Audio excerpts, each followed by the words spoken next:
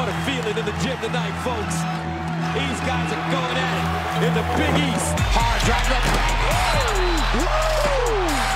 Bring the house down. Take that. Tell you what, Creighton doing a great job shutting down Miles Powell. Trailing, chasing, contesting. Nothing easy. It's a good college basketball game tonight. It is. It's fun. Now that is a highlight for you. Whoa, what a play! Jefferson made that play on his backside. Ziggy to the hole, and good! And that's it. The Blue Jays defeat Seton Hall. Rematch time in Omaha, and Kevin Willard knows this is a winner-take-all game to close out their regular season. Will it be Seton Hall? Will it be Creighton as your Big East regular season champs? Rob Lav, Casey in studio with you, and our college football colleague, Urban Meyer, he loves to throw around the term elite. There is no higher praise for him than being called elite. And one of the reasons Seton Hall has reached this level of success this season, Casey, is because of their elite defense. Absolutely. They are one of the tallest and strongest and toughest teams on the defensive end in all of the country. When you have Romero Gill and Mamu Kilishvili kind of anchoring in the paint, Lav, it's a recipe for success on the defensive end. What you need to keep an eye on, though, is their coverage on defense against Marcus Zagorowski and pick and roll. In the first matchup, they switched a lot, and it got them into big-time trouble. They reached, they fouled, and they gave up threes to Creighton. So keep an eye on it. Do they continue to stay small, or continue to stay big, or do they go small?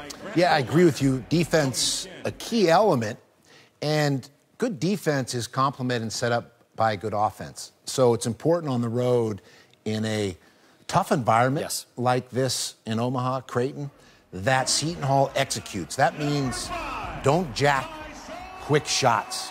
Don't turn it over. Play through the paint. Get your bigs touches. Get Roden involved, Gill involved, Mamu involved. Attack off the dribble to get a piece of the paint before launching those rockets. So interesting that Seton Hall, undefeated when they shoot less than 27 threes, and 5 and 8 when they shoot more than 27 threes. What does that mean? Don't rely on the three ball. Play through the paint, and that's the magic number. Be selective with your three-pointers in terms of the quality of your shot. Do you think Seton Hall is aware of these numbers, that they need to kind of be a little more judicious with their three-point launches? I think so, Right. But at times you can't tell, and obviously that's the challenge of working with 18 and 22-year-olds trying to herd cats. And well, how they're going to deal with emotion. We saw how difficult it was for the seniors at Seton Hall midweek. They lost to Villanova. They don't have that home court pressure, but they do have #1 on the line. We'll see at half. For the call, Kevin Enjoy Kugler it. and Donnie Marshall. Guys, the electricity in Omaha could power several small cities in this building as the Seton Hall Pirates and the Creighton Bluejays are ready to go to work with a Big East title on the line. Tens of thousands of Blue Jay fans in this building, but a new Blue Jay fan club has just opened in Philadelphia because Villanova's win earlier today gives the Wildcats a shot at a crown. However, for Seton Hall, it's a very simple formula. Win this game, you're the outright regular season champs. First time since 1993 and the top seed in the Big East tournament. For Creighton, with a win, their first conference championship since the 2013 Missouri Valley Conference crown, and the Blue Jays become the top seed in the Big East tournament. What an atmosphere and what a day. Alongside Donnie Marshall, I'm Kevin Kugler. You've walked this floor a couple of times with a Big East title on the line. What are these guys feeling right now? You know, you're trying to convince yourself it's just another game. We're just playing basketball, put the ball in the hoop, we do more than them, we win. But inside, emotionally, mentally, you know that this is a game for these players. You will remember this game for a long, long time. You want to finish it the right way. Well, you're going to remember if you were in the Jeep Grand Cherokee starting lineup for this game. And, of course, your eyes always go to the backcourt when you're looking at both of these teams, Miles Powell and the three-guard backcourt of Creighton that leads the way scoring. Yeah, but I will say that Sandro Mamukelishvili is so important. If Creighton decides to go the route of small ball, that guy right there has to stay out of foul trouble and be the big for Seton Hall. We will see, though. Will one team try to play bigger? Or will one team try to play small? This is not just a checkers match, which is about my level. This is a chess match. I mean, that's what this game will be for these coaches and these players. Cannot tell you how excited I am to be here with you in this building today. What a spot to be. What a college basketball atmosphere. And here we go. Quincy McKnight will bring it up. He's been a Blue Jay killer in his career. 17 points per game in his career against the Jays. He really knows how to handle the ship for Kevin Willard, especially early on. Has done a great job since transferring from Sacred Heart University of getting guys in their spots. And a turnover forced early by the Blue Jay defense. Here comes Tyshawn Alexander. And that's the way you want to start. When you're at home, you get this crowd into it with an easy basket. You don't have to rely on long jump shots. To start your offense with your defense is huge for Creighton. And Alexander's offense usually gets the headlines, but it's his defense that has rounded him into a complete player. He's become such a great player on both ends of the floor, but more importantly on the defensive end. And a foul on the floor. Christian Bishop with his first. He got into foul trouble in the first meeting. This is just great job. Hands, deflections are so important. I know coaches keep that stat. It should be an official stat, Coach, because deflections, not only do they disrupt and change the landscape of where that shot clock is, but they can lead to easy layups like we saw there. It was one thing that Rick Pitino charted throughout his career as a college and NBA coach was the deflection statistic. For Seton Hall, this guy's going to have to get himself going easy early. McKnight got an open look from three, and that pinball's off to Bishop. And it's a good shot.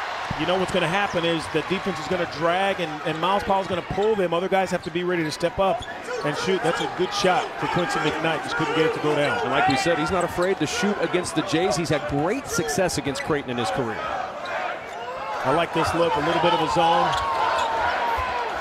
Zoned up. Gorowski at the foul line got a good look in that zone. And that's the weak spot. The foul line area, I would say the Big East logo, or along the baseline. If that defense is extended a little bit in that zone, that back line, that's a great shot, though. You're not going to get a lot of those against the zone. Miles Powell coming around the screen. Here's McKnight alone in the corner. And this time able to hit. Two really good looks early for Quincy McKnight. And decision-making so important for Miles Powell as well, not just when he decides to shoot, but when he decides to see the defense comes running at him to find and have confidence in a teammate. Jefferson penetrating off the dish from Bishop, and he'll work his way to the line. And just take a look. You're going to see three white uniforms right here. 1, 2, 3 that step up on Miles Powell. And then the kick to the corner. And Quincy McKnight hitting that three as Jefferson works his way to the line. Just a 66% foul shooter, Damian Jefferson, but his climb throughout the course of conference play is one of the reasons why the Blue Jays are in the position right now to win a share of the Big East Championship, averaging almost 11 points per game in Big East play, but he misses 2 at the line and a violation. So another chance for Jefferson. Those are tough, too, because in a game like this, every single possession, missed opportunity, obviously, from the foul line, but then the violation for Seton Hall just can't happen. Sandro getting that hand in there. Big man toppled over a little bit. Jefferson, second chance. Still can't connect. He missed 3. Listen, it's hard to make 3 in a row for some guys. It's almost impossible to miss 3 in a row. Making 3, missing? That's just unheard of. There's Miles Powell. Miles Cale, 13 on the shot clock for the Pirates. The handoff to Powell. Driving inside, pinned by Tyshawn Alexander. The push ahead to Jefferson. Jefferson, oh my goodness! The early hammer for Damian Jefferson. Well, I think that surprised everyone in the building, even the Creighton fans. Mamu Kelishvili especially.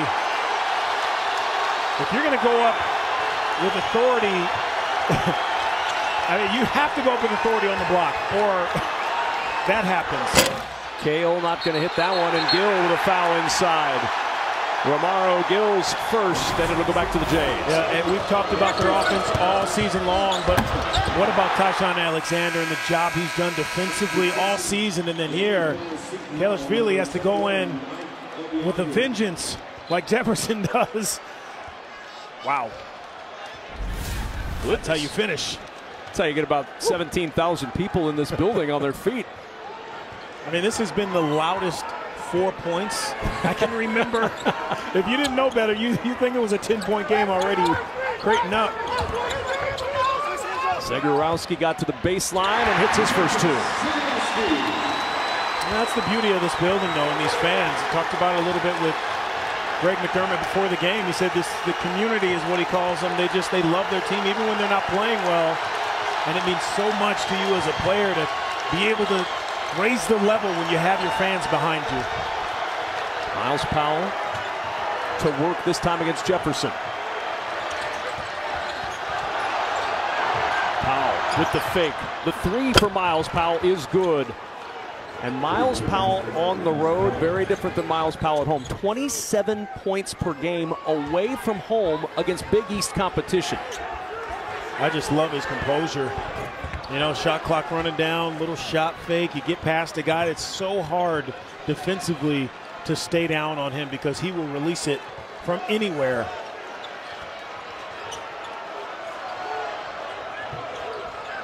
There's Mamu against Jefferson. And Mamu doing what he's done really over the last 3 weeks, and that's find his shot, averaging almost 19 points per game over the last 4. Slow grind, deft touch down there. Missed so much time with that broken right wrist. Kevin Willard said he had a vacation of 7 weeks. And it let guys who didn't play a lot and get a lot of shots, it gave them an opportunity to step in. It gives you a chance as a coach to see who you can rely on and how long guys can go. Powell gets it back. The extra pass to Mamu, and the three falls. Wow. And Seton Hall by 5. I mean, that started by walking the ball. It was almost a 10-second violation. The time that they were taking to get that thing up, which was by design. And that's just patience. Tough shot there, falling away by Damian Jefferson to cut it to 3. And here we go again. This is a Seton Hall team. This, to me, is just taking a little air out of the building. You know, they understand if you can diffuse it, keep the crowd out of it, you control the tempo, even if that tempo is a slower tempo than you really want. And you know Creighton wants to get into a track meet. Seton Hall seems bound and determined not to let that happen. Wild shot that time by Powell. And here comes Zegarowski, and a foul whistled on Miles Powell on the way up the floor, his first. And that'll take us to our first media timeout. This is just a great use of the shot fake. Really, it was an eyebrow fake, but you get that when you're Miles Powell. And then Mamu Kelishvili, Sandro down low. Seton Hall up a couple here early in Omaha.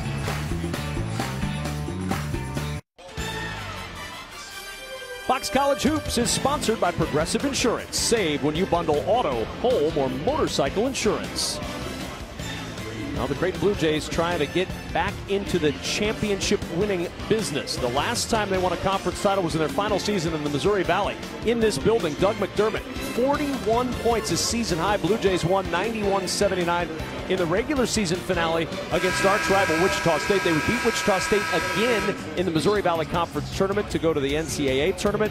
Beat Cincinnati in the opening round and then ran into Duke in their next game, and Duke knocked out that Creighton team, and they have not won a title, shared or otherwise, since they joined the Big East that next season. So history with a chance to be made today, and Miles Powell trying to keep them from that historic mark, grab one of his own, an outright title, and you see his numbers on the road in Big East games. This is rare, Donnie, to go away from home in this league where you're so well scouted and have those kind of numbers.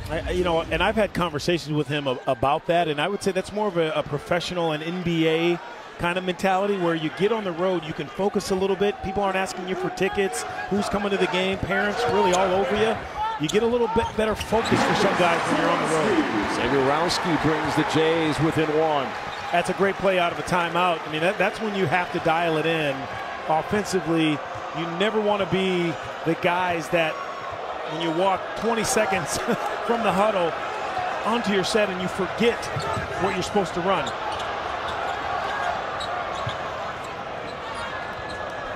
Roden over to Quincy McKnight. 6 on the shot clock for McKnight, and that's an illegal screen and a turnover. Ike Obiagu off the bench picks up his first as Kevin Willard, Big East co-coach of the year a few years back. You gotta believe these two coaches are the two odds-on favorites for coach of the year in the Big East this year. Greg McDermott, one of 10 semifinalists for the Naismith Coach of the Year award nationally. Jays were picked 7th in the Big East this season, which is more of an indication of the conference's strength than any weaknesses of Creighton. But you don't think about that when you see it, though. No. 13-7, you don't think about it that way. You think about it as we're not getting any respect. Off the turnover, and Quincy McKnight with the easy two to give Seton Hall the 3-point lead. And I got to be honest, I don't think that Creighton has gotten the respect they deserve all season long. I know they had a couple of tougher losses early in the season, and some wins that weren't blowouts also, but the body of work overall and how they've gotten better and what they've done in a great conference, you can't forget about them. And again, you always want to be in control of your own destiny, and this is how you answer a lot of those critics if you're Creighton. Off the fake, Roden on the drive. Collides inside. That's a foul and one. I agree with that. You got to get in there and be set sooner before the offensive player starts to take off. And he's taking off now, and he's pretty close. That's a call. And again, I think it's still very subjective. You just don't know. That's a tough call for the officials. I know they tried to make it go away, and they said definitively, but it has not gone away, and it is not definitive. It haunts the officials. Depending on what color jersey you're wearing, you think that foul went one way or the other about 90% of the time. I will say, though, our officials they're not good. They're great. They really are. Great guys. They have a great communication level with the players and the coaches. When I played, the refs didn't want to talk to you at all. They put their hand up. There was no conversation. Inside, good extra pass to Kelvin Jones, and the big man off the bench, who has played well of late for the Blue Jays, gets his first two. Jones is going to have a lot of opportunities in this game because Romaro Gill is a helper. He wants to come over. Not that he wants to block everything, but he understands he's learned how to come in and help when someone gets beaten off the dribble. So that means you got to be able to step up behind him, and you'll get easy buckets like that. That said, he likes to block everything. Nation's third in the nation, tops of the Big East in block shots. He doesn't mind blocking everything. He will. He doesn't, but he's smart with it. And he set a nice screen there to get Quincy McKnight open. Fast start for McKnight with 7. I love that kid. I think Quincy McKnight understands his role. He is the definition of Seton Hall. He defends. He gets guys in their spots. He can understand when Miles Powell goes to the bench. Sometimes he's going to have to score, but for the most part, he's going to have to be that facilitator and make guys better when his stud's on the bench. 5-point lead for the Pirates. 10 on the shot clock. Now McKnight with 5 to shoot. Going to work. Got his man in the air, trying to coax some contact, and it's out of bounds to the Blue Jays. Timeout on the floor, but Quincy McKnight off to a red-hot start. And I can live with those shots only because he knows the shot clock is running down, but this is just a great use of the dribble, keeping it alive. Seton Hall not going anywhere, folks.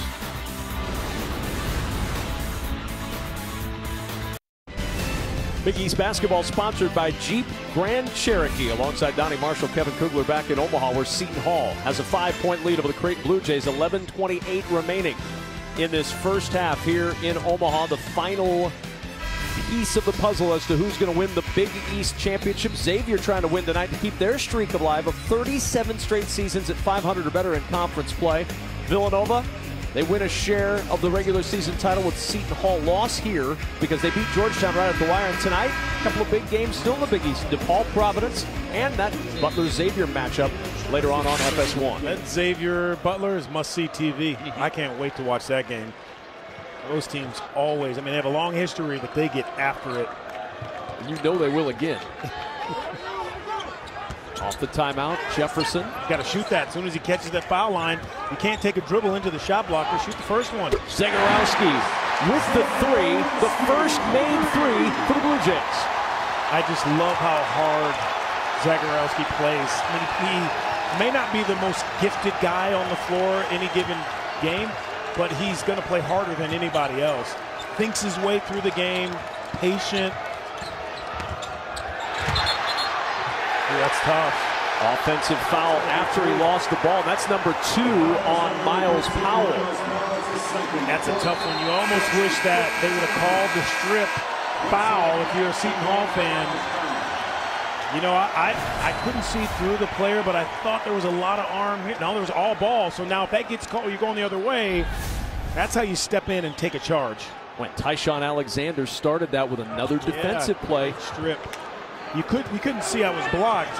It looked like the arm came back, but that was a clean rip. So danger time here for Seton Hall with Myles Powell on the bench with 2 fouls and still 10.5 to play in this first half. Alexander will try the three. And the rebound whipped down by Kelvin Jones. Backs out, Balak in the corner. And the rebound to Reynolds. They're not going to get very many offensive rebounds won against a bigger Seton Hall team, but those are just a really good look by Balak in the corner. We were listening into the huddle this last time out with Kevin Willard, and he was telling his team, I know what we're doing isn't natural, walking it up the floor, but it's taking the crowd out of the game, and it's what we have to do right now. Trying to get inside, and a miss by Romaro Gill. Now those have been plays that have not been converted for Seton Hall all season, and then it turns into a 5-point swing. Zagorowski again, right place, right time. He seems to be a guy for Creighton that just fixes those issues. If there's a problem, he knows how to fix them for you. 10 points for Zagorowski, prompting a Seton Hall timeout in Omaha. Really important sequence a moment ago, Donnie. Yeah, Myles Powell brings this one over, back to the defender. Good rip, that's 2 fouls on Myles Powell. Someone else has got to step up, and then the missed pick and roll alley-oop, and Quincy McKnight backing up a little bit too far. You got to understand, once Zagorowski's already made one, you got to almost turn him into a driver. You got to know the scouting report a little bit. You got to know that a 3 will get this crowd and this building into it more than maybe just a layup. So McKnight trying to get Seton Hall back on track off the timeout with Creighton up 1. Roden, Balak right out on top of him, 8 to shoot. Kelashvili hands off to Reynolds, and Reynolds is held, trying to split the double. And the hold on Damian Jefferson will be his first, team's third. That's when, if you're Reynolds, you got to go over to the ref and give him a pat on the butt and say thank you, because he really had no place to go. And yeah, maybe there was some contact there, but wow, that's helpful.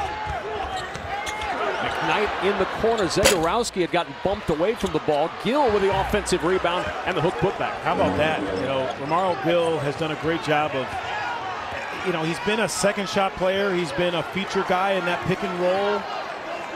But you'd like to see him get involved. Your bigs that block so many shots and change so many shots, you've got to give him a touch on the offensive end, or at least help them be involved. In the corner, Alexander. And when the threes start to fall for the Jays, they tend to come in bunches. Yeah, and that's just great recognition. Guys know where to get to. They give each other space on this Creighton team.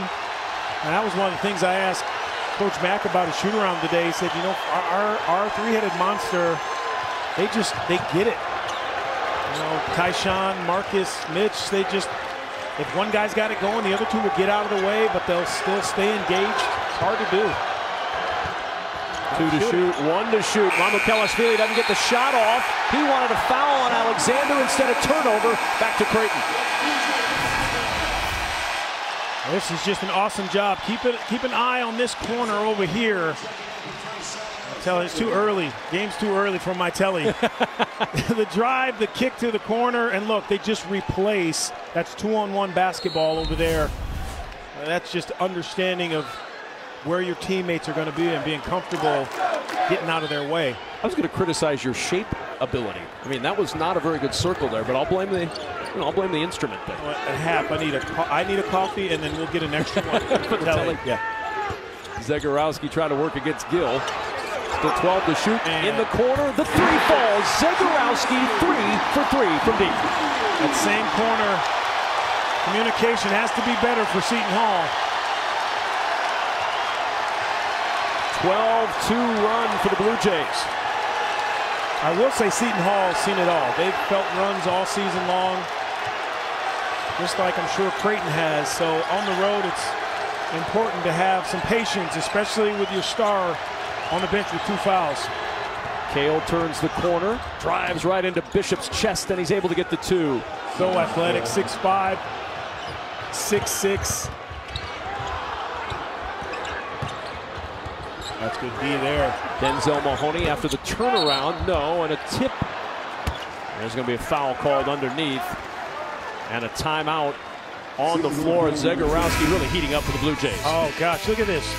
No one's guarding him. You got to find him. Communication has to be better. Creighton, you're welcome. Fox College Hoops is sponsored by Geico. 15 minutes could save you 15% or more on car insurance. Some of the images from the last outright Big East championship for Seton Hall, 92-93. Led by P.J. Carlissimo, Terry DeHare. They were the regular season champs. There are the seniors, DeHare, Jerry Walker, Darryl Christ with the trophy. That team also won the Big East tournament. Like Creighton's last championship team, they lost in the second round of the NCAA tournament to Western Kentucky. The good news for them, and that team will always be remembered, they were 2-0 against Donnie Marshall's UConn teams. Oh, that was my sophomore year. It was? We were so happy they were leaving. That was not a great year for us. And there were 8 sophomores on that team, and Terry DeHare and Jerry Walker, they took advantage of us. They should feel bad about that. And Terry DeHare, I got to tell you, he was prolific, but a lot like Marcus Zegarowski today, putting the team on his back. They'll make a mistake, he erases it with these threes. And a lot like Terry DeHare on that Seton Hall team, heats up in a short amount of time, 13 points in 13 minutes. 239 total three-pointers for the trio that you see on your screen. More than 235 Division I teams. And let it fly is the mantra. You see it on the T-shirt of this Creighton program. And they have never really met a bad shot, according to their head coach, Greg McDermott. They'll shoot from wherever, whenever. And if they're playing your twos against their threes, they'll take that every single game. Jefferson off the inbound settles for the elbow jumper, and it goes out of bounds to Seton Hall. And this, what we talked about earlier, the first 4-minute timeout or so, they ran their stuff when they came back in. That's not what you want if you're Coach Mack, to come in and shoot an air ball, and you're supposed to be running a set out of that timeout.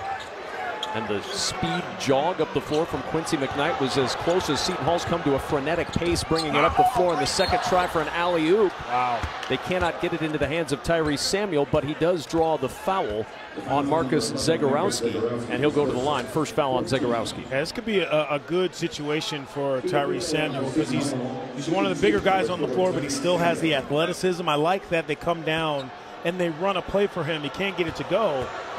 But it just kind of shows you Kevin Willard has, one, trust in him, and that there is some foul issues they got to deal with. And Miles Cale, who has 2 personal fouls, stayed on the floor through that last time out. So Cale with 2, Powell with 2, those foul issues that Donnie's talking about. No Blue Jay with more than 1.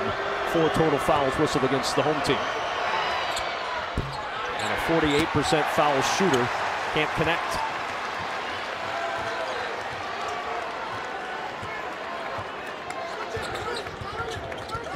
Zegarowski on a mismatch against Samuel, trying to take the big man.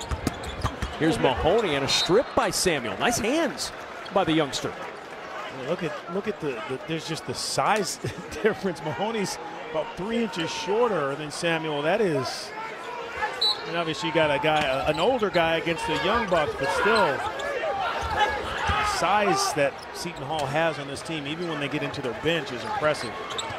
10 to shoot for the Blue Jays. Here's Balak, steps back for a 3. Halfway down, and it pops back up. In his career, strangely enough, he is 2 for 22 from 3 against Seton Hall. This is his 6th game against the Pirates. And we don't want to talk about what he does when he goes to Newark. He doesn't do anything. He was 0 for 7 this year from the floor. Did not score in Creighton's win. As that one saved by Tyshawn Alexander. Here's Jefferson. Jays would love to get it running, but Seton Hall's controlled the pace in this first half. Alexander off the spin, and the rebound to Tyrese Samuel. And somehow Seton Hall sped up Creighton in the half court. And they slow him down, walking up in the full court. And then I understand, when you're a faster team, you want to try to get those points on the board and hurry up and get the ball back, but that cannot affect the quality of your shots, and I think it's happening a little bit since the last time out for Creighton. McKnight with 8 to shoot. 7 points in the first half. Here's Mamu, contested three with the shot clock winding, and Zegarowski with the rebound. He probably didn't look up and know he had 6 seconds left. Balak feeding inside, and Mahoney able to muscle it through the contact and get it down. First points for that man, Denzel Mahoney, the transfer from Southeast Missouri State. Well, one thing this pace is helping, even though they only have 21 points, Seton Hall, it's only a 5-point game, and Myles Powell's been on that bench a long time. I would imagine after our next TV timeout, he'll be back on the floor, and then Kevin Willard telling him, listen, you got to play the right way. And that's an offensive foul on Shavar Reynolds. First on Reynolds, 17th foul on the Pirates. Listen, when you have a reputation of being a terrific defender, you're going to get these calls. Another one that could have gone the other way, but he was in position. He didn't flop. He took the contact, gave up his body. In the eye, he almost forced the official to make that call, and we know what he's done defensively. His reputation has earned that for him. So Reynolds leaves. On the bench as Jared Roden returns. Cale still out there with those 2 fouls. Seton Hall's not scored in almost 3 minutes, but the Jays only with a 5-point lead. Alexander, the alley-oop to Bishop, and Mamu in there to break it up, but he commits the personal foul. Didn't see much of that in the first meeting. Both of those players got into foul trouble, had 3 fouls each by halftime. You got to know, though, if you're Mamu Kelishvili, that Bishop is not going to step back and shoot a jump shot. His role is second shot player. He's got great activity, and then those pick and rolls for alley-oops at the rim. He's undersized, but that means you got to stay home a little bit. You can't overhelp. Kevin Willard was hot about that call. Still arguing as Myles Powell returns to the floor with those 2 fouls. 3 points in 8 minutes in this first half. There was a lot of contact on the arm there. I don't think Mamu got up as high as Bishop did, so I think that was the correct call. But Kevin Willard may be using that and really fueling something else. You know, a couple of charge calls he wasn't too sure about. Listen, his star has 2 fouls and really hasn't done much in this game, so you got to do something to shake it up if you're a head coach. And you said they needed him back on the floor offensively, if nothing else, as Roden off the feed from Powell hits the 3. As soon as he comes in the game, something good happens. Again, he's going to attract so much attention, you overhelp. There are guys that step up for Seton Hall. They've done that. Tough pass for Bishop, and he traveled with it. It was low, and the big man had to go down and get it. Pick and roll. He, as a high flyer, you got to throw it up where only he can get to it, not at his shoelaces. Well, if you told Kevin Willard that you were going to miss most of the first half with Myles Powell, he was only going to have 3 points at the under 4, and you'd be within 3 on the road, I think he had signed up for that before the game. Powell harassed. Mamu trying to go baseline. Gets to the rim, and it rattles around. It won't make a highlight, but it counts as 2 just the same. Extra pass. Alexander left alone. And Seton Hall with the ball looking for the lead. And it's a wonderful play by Mamu Kelishvili, because he could have settled for the 3, but that's when you put it on the floor. The defense is scrambling. You rip it through and get to the basket. Powell steps around the screen. That 3 off. Mamu Kelishvili with the rebound. And back out it goes to McKnight. Patience. That's been the name of the game for Seton Hall in this first half. McKnight looking. Working to the rim. No. Roden soaring in for the rebound. Another chance for Seton Hall to take the lead. This is when Roden has to get away. You got to get away from Myles Powell. Let him go to work. You know, when you stand there, it gives the defense a chance to basically stand in there and get some help. That was all earned by Myles Powell, though, splitting that D. I mean, when you get back in the game, you got to play the right way when you have a couple of fouls. Just a great read. Says Alexander's off of me. All right, I shook him. Let me go to the basket, and then Mamu to the rim.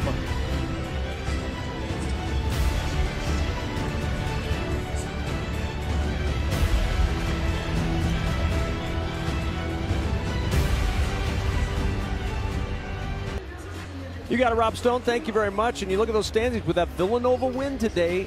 if they can get a little help from their friends in Omaha, they'll have a share of a conference championship. Seton Hall would like to stiff-arm everybody behind them, win this game, and claim the outright Big East crown, their first since 1993. And Seton Hall's really weathered the storm here early on. They didn't have Miles Powell for a good chunk of the first half with foul trouble. He comes back on the floor. Not coincidentally, Donnie Marshall, they regain the lead over a Creighton team that's trying to get their first title since the Missouri Valley Conference crown of 2013. I do have to say, though, that we talk every season, it seems, about Villanova and their dominance and how we've been indoctrinated to Villanova's the champ. I think this is a season that Jay Wright deserves more credit than any of them in the last 6.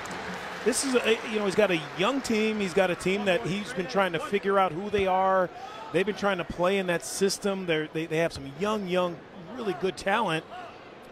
And we're still talking about, we're not talking about them as much. So this is a season I believe Villanova needs the most conversation about how well they played and how great a coach Jay Wright is. Oh, what a final week they've had. That young team win at Seton Hall, win at Georgetown. Man, it's easy to win, easier I should say, to win with old guys. Romaro Gill on the baseline. So efficient, right place, right time. Got to give him some more touches. You just got to keep your bigs happy. He's one of those old guys you can win with, the senior. Tyshawn Alexander blocked off, out to Mahoney. That three falls for Denzel Mahoney, and the Jays spring back on top. Quincy McKnight just can't allow that to happen. You fall asleep for just a split second, and that perimeter will hurt you. Everybody on that perimeter for Creighton knows how to shoot a three. First game between these two teams had 15 ties and 20 lead changes. Already in the first half, 2 ties and 10 lead changes. In other words, we're getting an encore performance from what was one of the best games of the year. Gill from the elbow, no, and Zagorowski will start it the other way. Not the most comfortable shot for Gill, but listen, you're wide open. Obviously, he's worked on it, but you're not going to live with that. If you're Creighton, you'll live with it. Not Seton Hall. Alexander hoping he was going to get a foul called against him. The ball goes the other way, and on the run short to Bishop. That's 1:20 to go in this first half. That's one you would think with a minute and a half where you pull it out and you try to get a higher percentage shot. Unless you're getting to the rim, I think that's one Roden and the Pirates would want back. Bishop off the fake. Finds Alexander. And that three won't go. Tyshawn Alexander just 2 for 7 from the floor, Donnie, but he's made his impact felt on the defensive end. Roden lucky there. You don't want to leave to help on a guy like Bishop going to the basket. You got a shot blocker under there. Mamu Kelishvili with 15 to shoot. Here's Powell.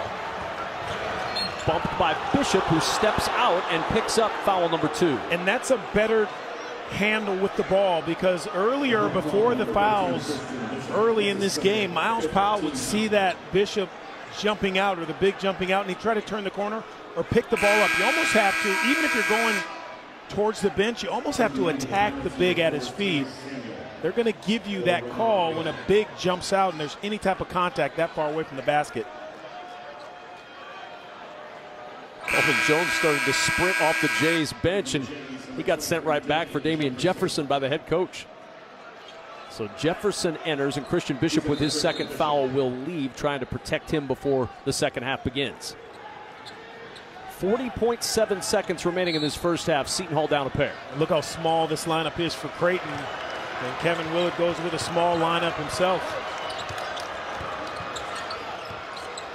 McKnight back out to Powell. Miles Powell with 8 to shoot against Tyshawn Alexander. Got past Alexander to the rim, and he lays it in. Great offensive set there. You flatten everyone out, so now the help cannot come to double team the ball. And now Creighton will hold for the final shot of what has been, as expected, an intense and entertaining first half. Tied at 32. 6 seconds remaining in the half. Zagorowski. It's Mamu Kelishvili. Lost the dribble. Zagorowski splits. The floater won't go. Halftime is here. And these two teams enter the locker room in a battle for the Big East Championship in a tie game. 20 minutes. That's all it is. We got a 20-minute game. Whoever wins that 20-minute game is going to be the champ.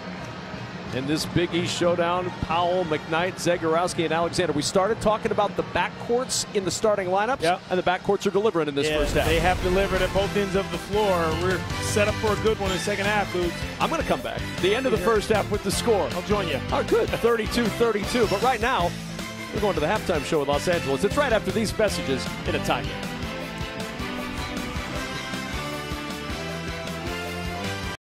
Today, in a battle for the Big East regular season championship between Seton Hall and Creighton on Fox. And Seton Hall with a win today in Omaha. They are your outright Big East Conference champions. If the Creighton Bluejays win, it's a three-way tie atop the standings. Everybody gets a share, but Creighton becomes the #1 seed in next week's Big East tournament at Madison Square Garden. Alongside Donnie Marshall, Kevin Kugler, welcoming you back inside the CHI Health Center in Omaha, Nebraska. Seton Hall, in a tie game, really controlled the pace and tempo of that first half. I know a lot of people think, oh, it's boring when you play slow. I think it's smart. We talked about this being a chess match, and Kevin Willard had to play that way when Miles Powell got the 2 fouls, because now you're in better control. Now you have to be more efficient because you're not getting as many opportunities. I thought they handled themselves well. To say that the 2 Miles both had foul trouble in the first half, to come back here and be notched up at halftime, I think Kevin Willard will take that any day of the week. One of the things Greg McDermott wants to see is his let it fly mantra for his team. And when they got their offense at their best, this is what they were doing. Yeah, they understand spacing one. They have trust in one another. And they have belief that if I give up a good shot, my teammate is going to make a great shot. Seton Hall has to close those gaps, that airspace a little bit better defensively. But the glass, to me, is what's keeping Seton Hall right there notched. They're +5 on the boards. As you look at our first half stats, sponsored by Jeep Grand Cherokee, the percentage for the Jays is right where it normally is when they win basketball games from 3. There's a huge disparity for Creighton in their losses. They're shooting about 25% of their wins, 41% from 3. And you see Miles Powell. Seton Hall was outscored 17-6 while he was on the bench with that foul trouble, but they weathered the storm and come back to a tie game as we start the second half. I will say Miles Powell knows how to play his game in those second halves. He understands. He's got to be smart, obviously, not to pick up the 3rd foul. But I would guess that he's going to be playing this game this half a little differently than he started the game. Oh, how about Jefferson inside and then the block by Gill. Jefferson got the offensive board, but Gill made sure he did nothing with it. Here's that pace again, walking up the floor. And I think that's what makes them so special, Seton Hall, and a little bit scary, is that they can play fast, they can play big, or they can play slow, and they can go small as well. If in about 4 weeks we gather in Atlanta and one of these two teams is in Atlanta, would it surprise you at all? Not at all. Not at all. Mamukelashvili with the 3, a little strong with the shot clock winding, but Gill with the offensive rebound. I really believe that Miles Powell has to attack the big at a better angle when they jump out to help. Powell trying to turn the corner against Tyshawn Alexander.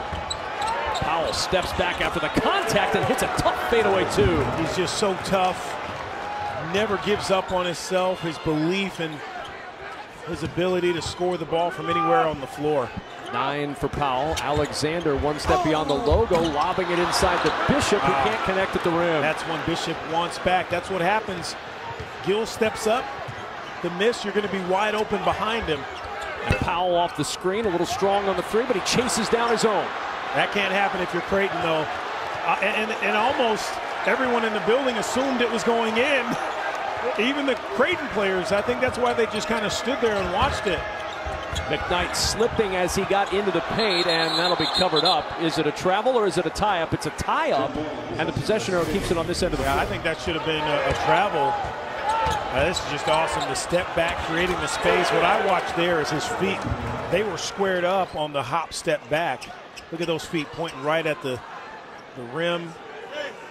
He's got that little tiny, there's a little piece in that jumper that gives him that little extra space, so it's hard for you to block it. Here he is, popping free from behind the arc, and then lost the handle on it. Diving on the floor is Bishop, and he tips it ahead to Alexander. Alexander running to the other side to tie the game up at 34. My college coach always said low man wins, whether that's you defending low or you're getting to the floor first. And you get to the floor first, and what happens? Teammate comes over the ball, easy bucket. It was one play like that in the second half in Newark that sparked Creighton in their win against Seton Hall on the road, diving on the floor and making a play. See if it sparks him here as McKnight inside and Bishop with the rejection. That's a tough play for Quincy McKnight. You're driving right into Gill, so you know Bishop's going to be somewhere close. That's great timing by Bishop, helping a teammate out. But Gill, I would say Quincy McKnight, he's got to go the other way. And then Powell off the inbound, got a good look on the baseline. Jays looking for the lead again with Jefferson in the open floor.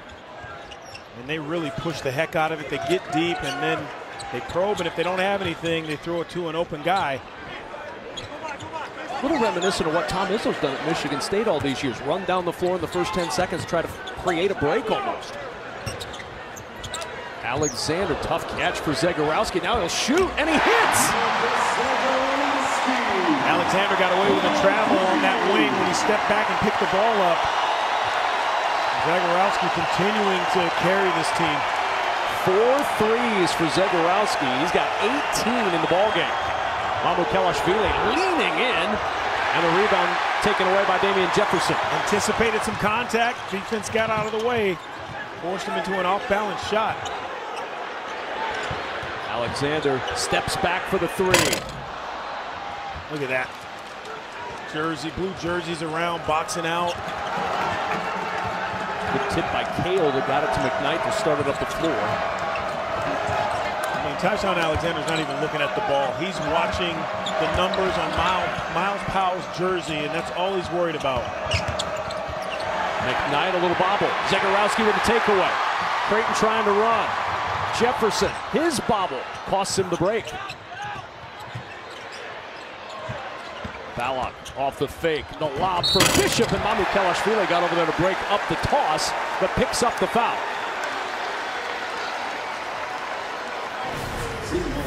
And take a look, Marcus Zagorowski. This is just, again, as we let it run. Guys spacing out, good catch. Pretty good defense, too.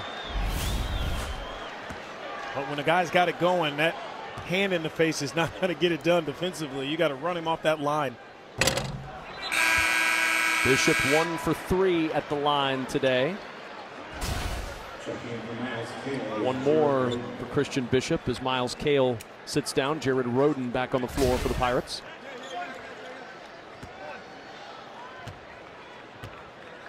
And Creighton has done a good job diving on the floor, getting some of those extra opportunities, but you know, those things work when you can turn it into 2 and 3 and 4 baskets in a row. Seton Hall has done a good job of not allowing that to happen and not letting this crowd really run away with it, if you will. Well, yeah, the pace has controlled the game on the floor, but it's controlled the crowd around the floor. They have really been taken out of this game by this pace. Now on the baseline, Roden got just a glimpse, and he got to the rim. 2-point lead for the Blue Jays. Balak in the corner finds Jefferson open for 3. And Gill with a good box out of Bishop.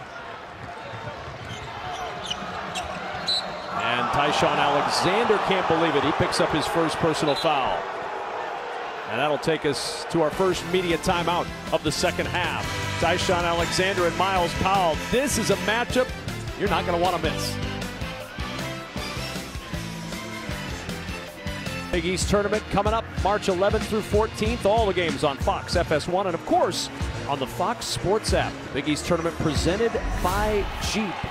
And the bracket, as you see, 8, 9, and 10 are set. Everything else is kind of in flux right now. Villanova, Creighton, Seton Hall, a lot will still be determined in games coming up a little bit later on. And for the Blue Jays, as of now, the number 3 seed, if they win this game, they become the 1 seed for the first time in their tenure in the Big East since they joined in 2014. And, you know, with all due respect to those teams that are at the bottom, you can't even say in this conference, hey, you'd rather play Team X or Team Y. You just, you know, because every team, I think, they give you different issues. You know, St. John's is a team that's playing the disruptor. They just want to get in your way and gum it up, and they can beat you. They can surprise you. And Xavier too. They're playing, for something. So you got to get in there and play basketball. You can't say, "Oh, we hope we play so and so." None of them are a gift. All I know is this could be a great tournament. In a fantastic setting, as Gill walked with it.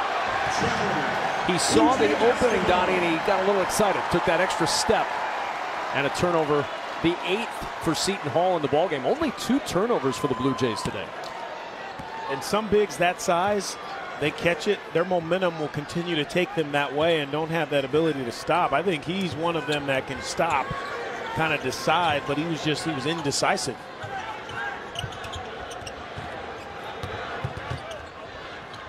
Balak throws it away. 3rd turnover for the Blue Jays. Can't have it with the steal. Just can't have it that far away in a close game.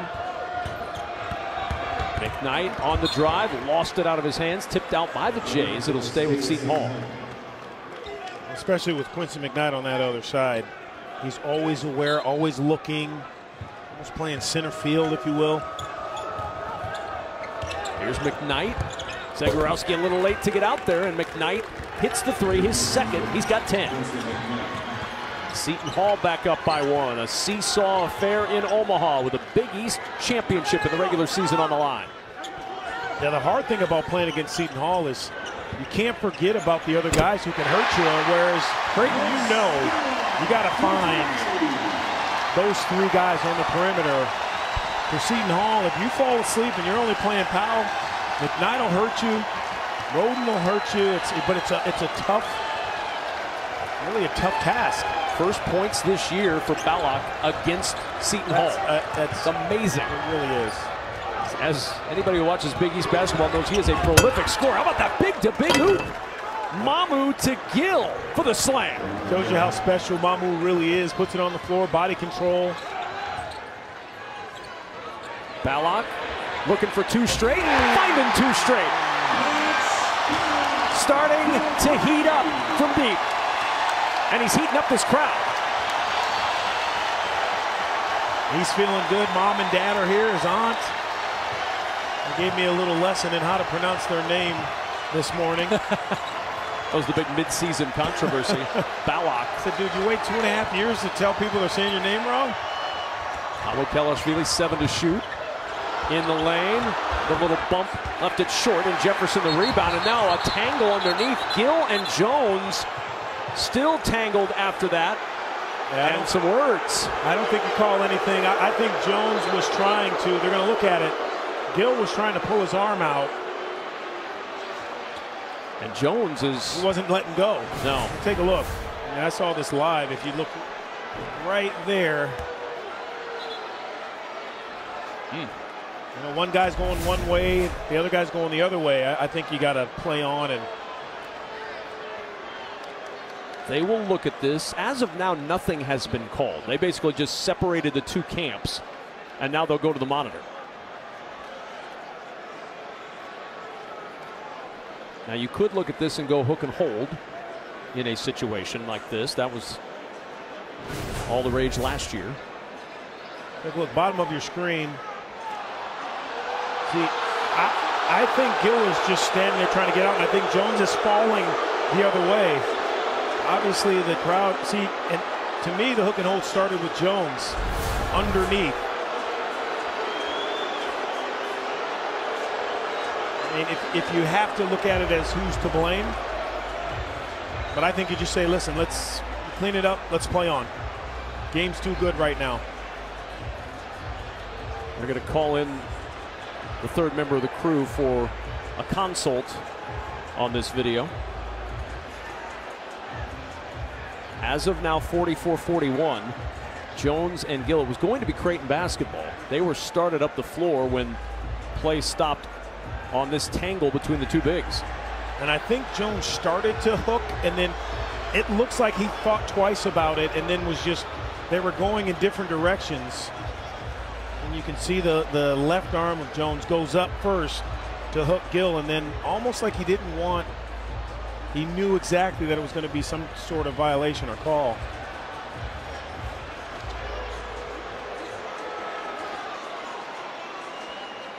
This is a big review in this game, depending on what happens here. Tight ball game.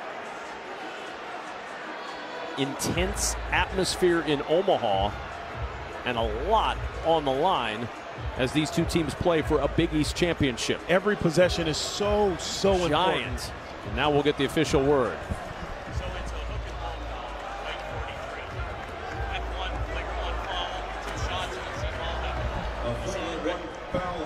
So it was the hook and hold they were looking for, Donnie? Yeah, I think that's the right call. Take a look, Jones underneath the left arm right there, and then he wants to get out of it. Gill also, because of, I think, the angle that he came in at, I think that's the problem. You don't see a lot of hook and holds over the top. They're usually under the arm and pulling back. If you had to make a call, Cougs, I'm sorry, I think that's the right call. So the flagrant one means 2 free throws plus the ball for Seton Hall. So this is a big turn in this game. Creighton had a 3-point lead and had the ball going the other way. Now Seton Hall with one more free throw from Romaro Gill, and then the basketball belongs to the Pirates.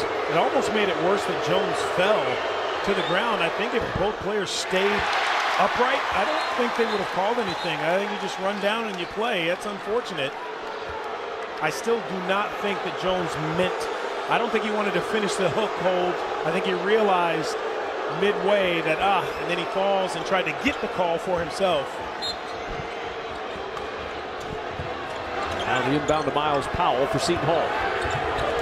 Down a pair in Omaha. And an offensive foul against the Pirates going the other way on Romaro Gill. I will say this, as a player, you have to understand when there's been a review and the crowd doesn't like it, the officials are going to pay close attention to those next 2 or 3 plays.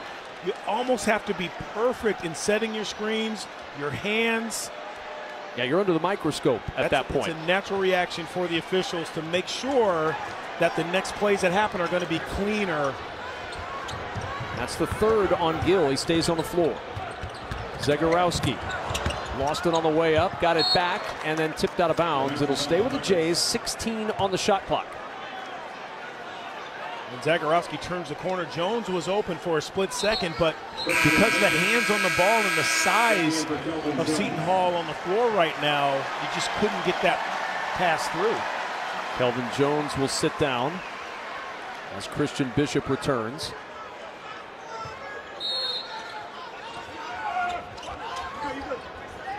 Ballock needs some help. Bishop against Gill. He's got to understand there's some foul trouble. Got to attack. Here's Alexander, 7 to shoot. Mahoney with the open 3. And McKnight will start it up the floor for the Pirates, but he'll start it slowly as they've done all day long. Controlling the pace to control this game and limit this crowd's impact.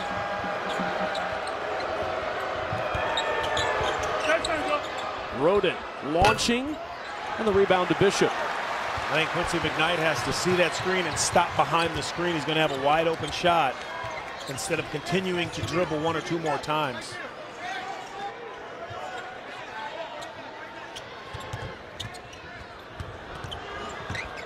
Mahoney left alone. This time he hits. Second 3 for Denzel Mahoney. He has 8. Mamukelashvili over-helping. Couldn't get out there fast enough. But Zegarowski again making the right plays when he has to score. He does that. When he has to find a teammate, he's been willing to do that as well. Reynolds will turn the corner. The lob to Gill's tipped away. Mamukelashvili able to save it for Seton Hall, and then a foul is called. Reynolds has to shoot that ball. You got to lay up. You're 3 feet away. I know what you're trying to do, throw the alley-oop, but you can't. You got to be aggressive. Zegarowski, Mahoney from the corner, 3-ball, corner pocket. Big East championship on the line. Don't go away. Woo!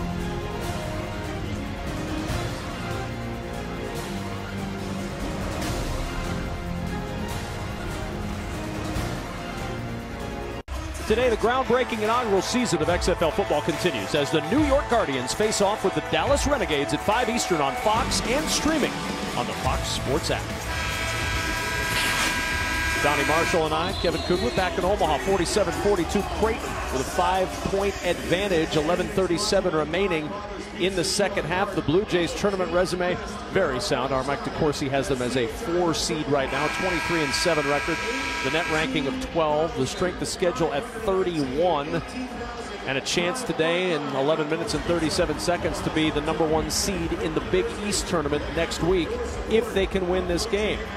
Seton Hall can say the same thing. If they win this game, they're the #1 seed and they're the outright champions of the Big East. This is an important time of the game for Seton Hall. You don't want this thing to get to 7, obviously, so you need a quality bucket here. It doesn't have to be a 3.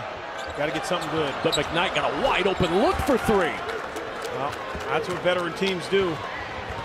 Say this, you know, these guys who play a lot of minutes for Kevin Willard don't have a lot of paint left on them. You know, he's got some. These guys have been around. They've seen it all. The pressures of everything.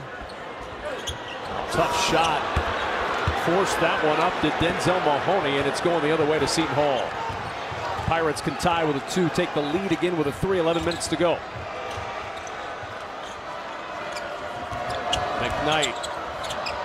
Mamu Kelashvili matched up against Zegorowski.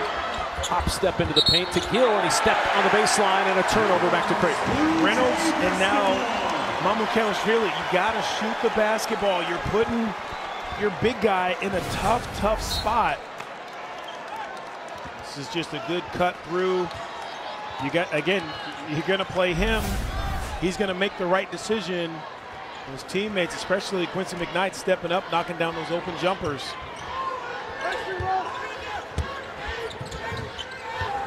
Down the baseline, Zegorowski trying to hit a cutting Alexander, but the big paw of Romaro Gill got in the way to block it away. Here comes Powell, turning the corner, stripped on the way in, but Gill there to clean it up and tie the game at 47. I will say one of the more impressive things about Myles Powell over his career is he's learned that winning is the most important thing. Or a lot of players just want to score, and they think, hey, if we lose, whatever, I got mine. He's just not that kid. He wants to win.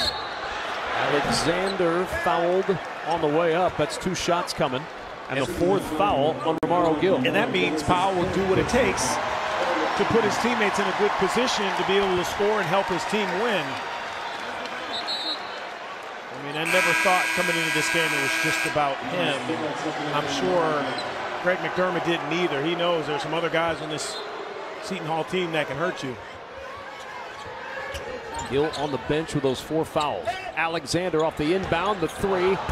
Karams wildly off. And McKnight starts it up. 13 points, 1 assist, only 1 turnover for the main ball handler, Quincy McKnight. He's got to get into that position a little quicker. Zegorowski gives him a little bit of room, but if you hesitate, you don't have a wide open shot anymore. Powell to work. Jumps it to McKnight in the corner. Zegorowski on the run out. And McKnight inside. Mamu Kelashvili pinned by Bishop. 1 on the shot clock. It never hit the rim. And I think they're going to take a look at this to make sure that it did. I thought it hit the rim. It did as well. They're going to look at this one to make sure. Kevin Willard certainly did.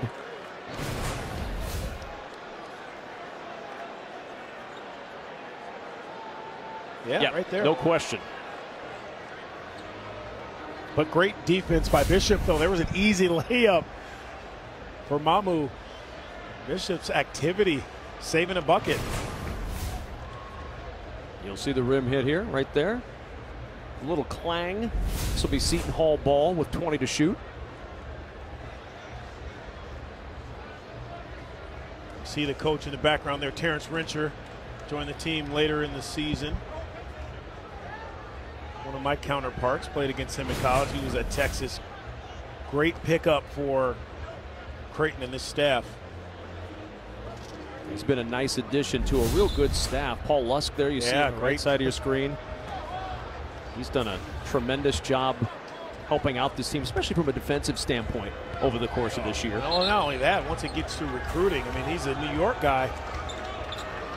The New York Riverside Church. I had a chance to play against him in high school. Back in the 1900s, we were talking about when we played against one another. So long ago, but played in the NBA. I mean, Terrence Rencher is just a stand-up guy, great for this. Guys would get done, go churn butter, I believe, afterwards. Yeah, get your chores done. Great time. Oh, great time, yes. Miles Powell. Back to work, Mamukelashvili. And Roden with the open look and the three. Jared Roden with a big shot, and the Pirates up 3, 50-47. Just great offense again, out of a timeout or review, if you will. The ball movement and just a step slow, Creighton, trying to find that guy. You got to know where Roden is. He's a catch and shoot guy. Run him off that line. Bishop between two defenders with the bucket and the foul.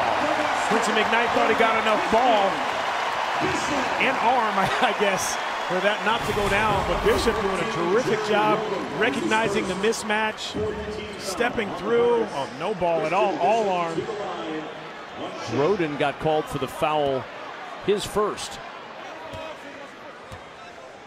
Quincy McKnight got a lot of body as well as Bishop completes the three-point play. Yeah. So another tie. That's the 7th tie. There have been 15 lead changes in this game. We have 9:04 to go in Omaha, and we're no closer to determining who's going to be the Big East regular season champion than we were when we started. Oh, I love it. And the threats now become a little bit more serious.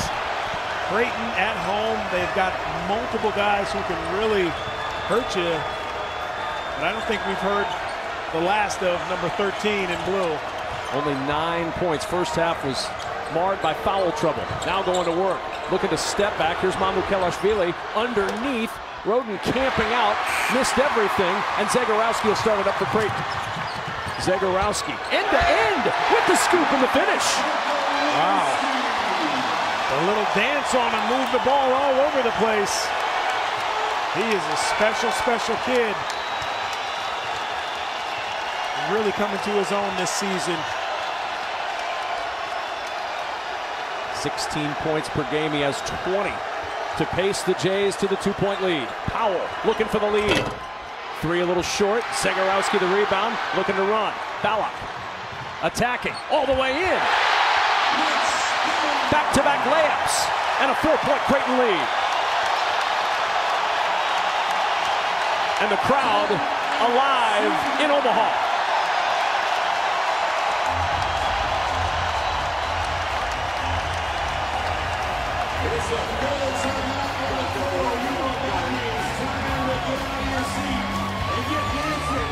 Big East basketball is sponsored by Jeep Grand Cherokee. Back in Omaha, where Creighton has a 4-point lead a moment ago inside the Creighton Hub. You think they're going to quit? It's not going to happen. Keep punching, keep throwing punches. We run them out of here. Keep running them out of here. Hey, that is a great seal in transition right there, man. That got us that late. Hey, Denzel, that's big time. Denzel, that's big time. If they want to live with setting that screen on Powell, then you just got to stay on your feet. Do what you just did right there, okay? We don't want it. Player-led huddles are always, to me, a sign of a really good and tight-knit team. And you saw that with Balak there leading the way before Coach McDermott came in and talked about this seal just a moment ago. And even Mitch Balak. Did I say that right? Balak. Gosh, I can't believe it. But even he says big time, because take a look. There's going to be a seal. Watch Mahoney right there. Seals off and allows Balak to get there. Is that it? Is that right? Balak. Balak. It's more comfortable. It's like Balak. ballet. It's like ballet, but there's an "ak" at the end. I'm telling you, I went over in Raston when he was visiting with his parents today. I'm like, dude, you can't wait 2.5 years to tell us you're saying it wrong, man. You know what? Call me Marshall if that's what we're doing. Donné Marshall. Saying it wrong, both names. Powell turning the corner. You could say Miles Powell. Usually it ends in 2 or 3 points, and he brings Seton Hall within a pair. That's a big-time answer right there. And he loves to get to that right hand. It's just, he's so strong. You got to respect what he does on that perimeter. So you overplay a little bit. He puts it on the floor. Jefferson looking to attack against Mamukelashvili. Big boy. That's some strength. That's a big boy move right there. Body, absorb it, and finish. He had a big game in Newark. 18 points in the win for Creighton earlier in the year. 4-point lead for Creighton with 7 minutes to play in Omaha. Miles Powell. Oh, Alexander got a piece, able to dump it to Roden. Roden with the fake and the finish. Talk about a kid that's developed. Loves to catch and shoot. Great body control, has great length, athleticism. He's been a difference maker today, Donnie. 12 points, 5 rebounds in 20 minutes. Big time move right there. Zegarowski with an open look. 5 for 5 from behind the arc. For Marcus Zegarowski, he has 23. That's just too much space. Quincy McKnight can't give him that much room. You got to know by now, 6 minutes to play. Zegarowski is feeling it.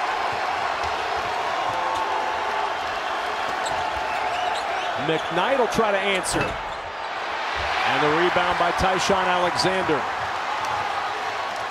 Jays by 5. Jays by 7. Their largest lead of the ballgame.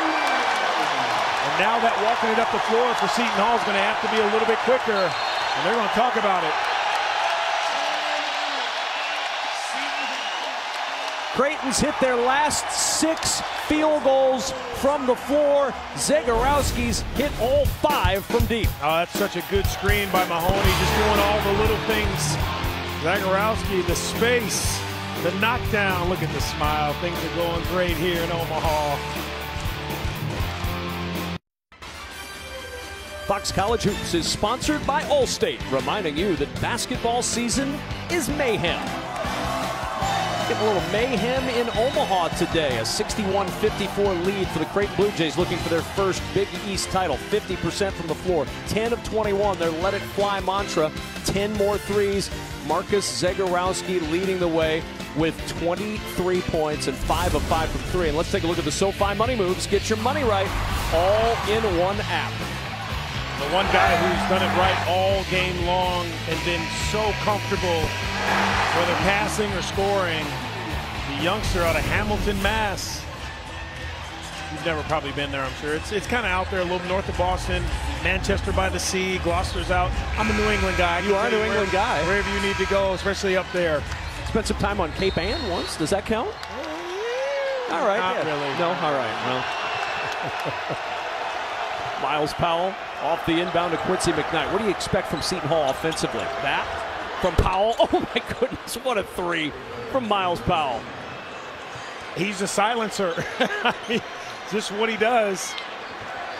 Even Greg McDermott's got a smile on his face on the Creighton sideline. What are you going to do? Yeah, like one of the best players in the history of the Big East just hit another clutch shot. But I would call that a quick hitter, and Seton Hall's going to have to figure out how to get more of those quick hitters. Alexander got an open look on the drive from Zegarowski, and Gill back on the floor with 4 fouls, grabs the rebound. And Gill's got to keep that ball high. I mean, you can't bring it down to your waist, and now the little guys can dig in there, or you hit him with an elbow, that ball staying there. And your day's done. Alexander with the hands, diving for it, on the floor, Denzel Mahoney, a whistle and a foul. That's another deflection. Tyshawn Alexander will not get a steal for that. Nothing's going to be in the box score about this play, but one of the biggest games, I believe, one of the biggest plays of the game. That deflection and then Mahoney to the floor. And the foul on Shavar Reynolds afterwards. Alexander's offensive stat line not going to be his best. He's 1 of 7 from 3 today. But his defensive presence has been the biggest impact he's made on this game. Yeah. I mean, Jefferson to Bala. Seton Hall's got to do a better job of showing up for Powell when that jump comes, the double team. Here's Mahoney, the 3. Open and good. And Denzel Mahoney stretches the lead to 7. Now Seton Hall is going to have to do something they have not done the entire game. That's play fast. As we get close to the 4-minute mark, Creighton only 3 fouls in the second half. They have fouls to give if needed. Seton Hall has committed 5. Powell against Alexander, 10 to shoot. Miles Powell going to work. Reynolds steps in for the 2. And the tip off the miss by Quincy McKnight. That is, first of all, that is fantastic defense by Tyshawn Alexander without fouling. I mean, once you make Miles Powell give the ball up, you've done your job. Miles Powell's working really, really hard. He's going to have to find some seams. And maybe those set plays aren't the best thing for Seton Hall down the stretch. They're going to have to play faster. 6 of 12 from the floor is Powell. Alexander around the screen. Tyshawn Alexander with the 3 as he stalks away confidently in an 8-point ball game. That is I know we got a lot of time left, but that takes the air completely out of you defensively when the defensive stopper of the game, who we know can score, is knocking down a three. And an offensive foul on Quincy McKnight. Turnover to the Blue Jays. Creighton 67, Seton Hall 59. Big East title on the line in Omaha, Nebraska.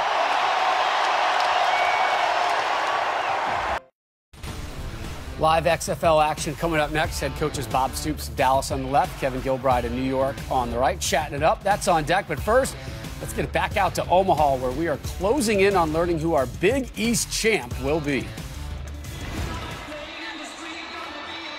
And as of right now, Rob Stone, the Creighton Blue Jays with the upper hand, 67-59, 3:21 remaining in the second half. The stakes, a regular season championship, their first since joining the Big East, their first since the 2013 Missouri Valley Conference regular season, and they will also win the top seed of the Big East tournament if they can hang on. You look back to 2013, look at Greg McDermott, he never ages. Doug McDermott really helped him stay young. His son poured in 41 points in the regular season finale win against one of their big rivals, Wichita State. 91-79 was the final for the Missouri Valley Conference champs in this building that day. Now Greg McDermott trying to coax his team over the finish line in the Big East. Never easy to transition league to league, but this Creighton team jumped right into the Big East, helped have Doug McDermott on their side. But they were an impact team right away in this conference, and now just a few years later, a chance for a crown. Best player in the country. It surprises me that they don't already have a Big East regular season championship, as hard as it is to play in this building. Let me just tell you, I know people talk about the NCAA tournament, but to have a banner up that says Big East champions because it's a complete body of work over a long season, huge. It's huge. First double-digit lead for either team today. 2:55 to go. How big was that Alexander three a moment ago as Powell leans in? No, Mamukelashvili's tick won't go, and Powell's fouled on another opportunity for Seton Hall. That'll go on Denzel Mahoney. Yeah, there are games where you will see some of the better players have poor games, struggling shooting the ball, and you think, okay, they're just not feeling it today. You know, as much as, you know, Miles Powell has struggled, the defense is the reason.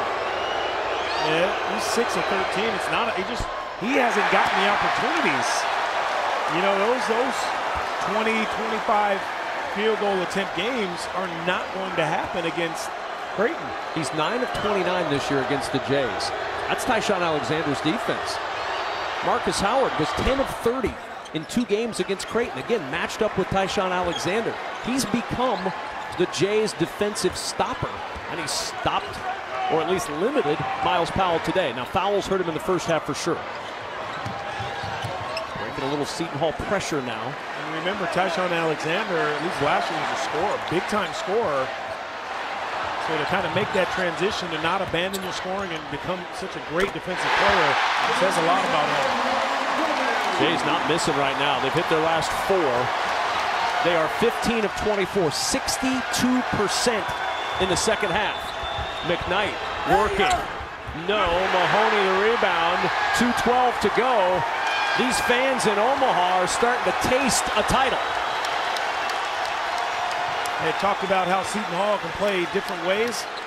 I think Creighton is showing us today that they can play slow. They can, obviously, we know they like to play fast. They average about 80 points a game. I never thought they'd get close to that after this game being tied at 32 at halftime. We'll look up and... Oh my, Tyshawn Alexander. Is that the knockout blow? I think Tyshawn Alexander has 2 of the knockout blows. I'll give him a third one with the defensive stop earlier.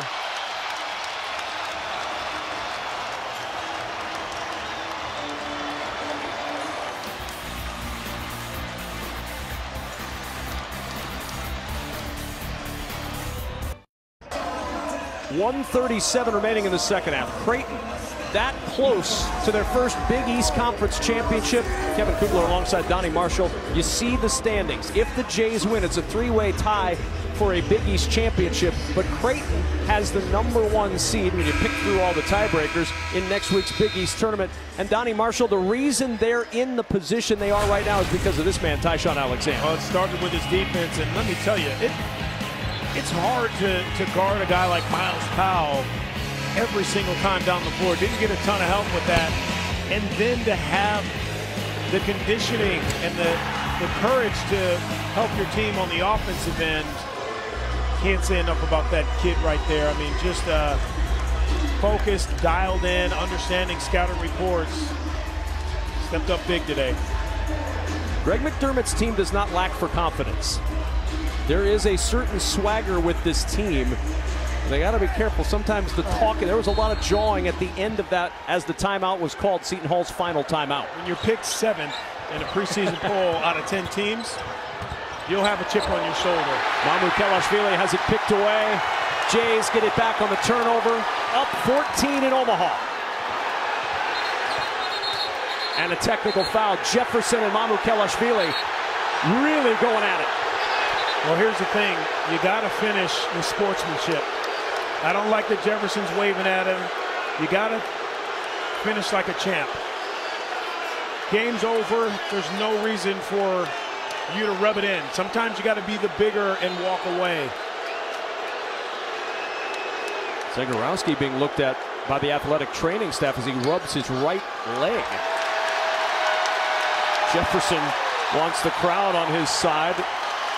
He didn't have to ask too much.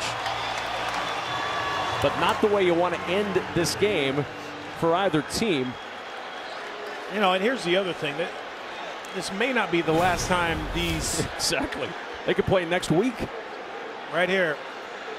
And it was really initiated by Mamukelashvili. But you got to remember, they may play again. So what that means is you don't want Seton Hall to have any fuel for the next time you play. They're reviewing this play now. Obviously, a lot of talking. A technical foul was called. But they're going to look at this to see at the very end, there was the swatting of hands. Watch the very end of this exchange. Well, you know, Mamukelashvili can't run over and Jefferson's just clapping. Look, I've been in both of those situations as a player, and I know your emotions get the best of you. I've been on both sides, Cougs. I've been the instigator, and I've been the guy that's saying, okay. You have been the instigator? A few times in my career, only a couple Maybe times. once. But I've been around enough to know that you don't want that play to take away from the special, you know, what's happening in this building right now. You don't want that to overshadow what you've worked so hard for in this game. And the word from our officiating crew.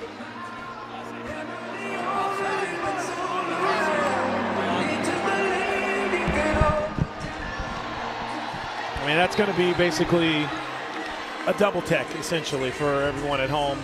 Offsetting technical fouls. Yeah. Mamukelashvili, Jefferson, each with the foul. Second on Jefferson, third on Mamukelashvili. It's hard to walk away when a guy's walking at you, though. I got to admit, for Jefferson, but this is, you know, that's the play they did not call a foul on. And he was upset going up the floor after that. And listen, you don't, you're losing, you don't get the foul call. It's emotional. It's sure. So I get it. Now that's a concern if you're a Jays fan. Marcus Zegarowski over having that right leg looked at on the bench right now. That'll dampen the mood a little bit if Zegarowski's injured at the end of this game. Not a lot of rest before Big East tournament starts either. Alexander flips it back out, 3 to shoot. Mahoney with the 3, and that'll finish it off. The Creighton Bluejays are under a minute away from their first Big East championship in school history. And I know this is going to be somewhere around that 15, 17 points. This game was much closer than that. And a takeaway, Sharif Mitchell off the bench. Mitchell. And a carry. That ball got out of his hands a little bit. The freshman in his excitement. Yeah, come on. And on senior day, the seniors back on the floor. Kelvin Jones, and for the first time today, Jordan Scurry, the 6'2 senior from Dedham, Massachusetts. And I don't know that anybody in this building expected to clear the bench at the end of a game against Seton Hall. And that's what the Jays are doing as Jet Canfield, the 5'10 freshman, comes in for Damian Jefferson. I mean, it really was I would say all but the last 5-6 minutes. It was a pretty darn good game. There's something to be said. Listen, this team is, they're 17-1 in this building on the season. It's pretty darn good, Coos. They've held a terrific Seton Hall team to 60 points in this game. Tough place to play. As Anthony Nelson's three won't go. Obiagu battling underneath against Kelvin Jones. And Creighton can dribble this out. And a timeout is used to substitute for Coach McDermott. They're going to put Christian Bishop back on the floor, so that I believe Denzel Mahoney can sub out. They're going to go back to the bench again. Nick Zile reaching for the warm-up pants to take him off, and Kelvin Jones is going to leave. Greg McDermott wanted his senior to get a big ovation. Senior didn't want to leave. Here comes Nick Zile. And here comes Jordan Scurry, the senior. Will get his ovation on senior day.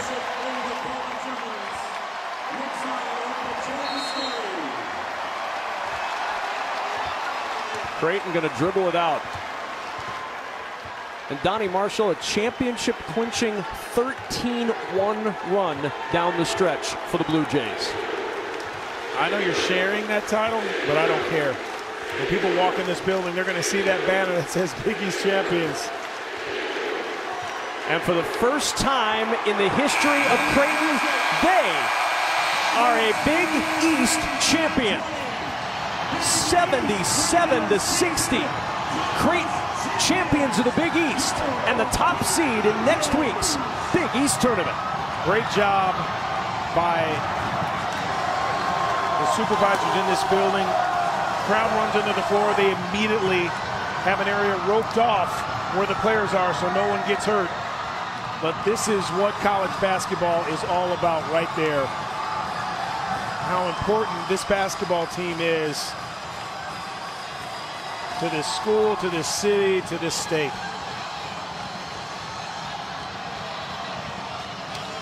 And the Big East has a first-time, at least partial champion, because we end up with 3 teams atop the Big East standings.